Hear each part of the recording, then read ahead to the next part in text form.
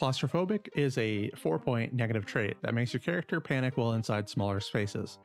This panic comes with two negatives. The first is that it reduces your damage and accuracy a bit.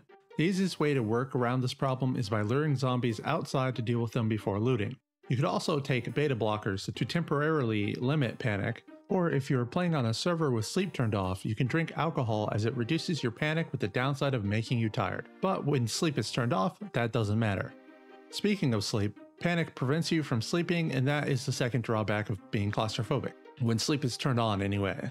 The proper way to deal with this is to put your bed in a wide open space, base up in a warehouse or one of the larger mansions out there. You can temporarily solve it with beta blockers and alcohol as mentioned before, or you can start cheating. There's two really easy ways to get around sleeping in a small space. The game checks for panic when you click on the sleep option, not when you actually go to sleep.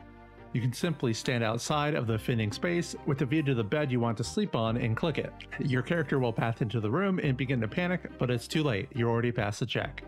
The next way is only possible in single player, and I'm sure many people have accidentally discovered it while fast forwarding to read a book. When you fast forward at the maximum speed, panic fades away. You can then quickly right click and sleep on the bed. Do it right, and you win.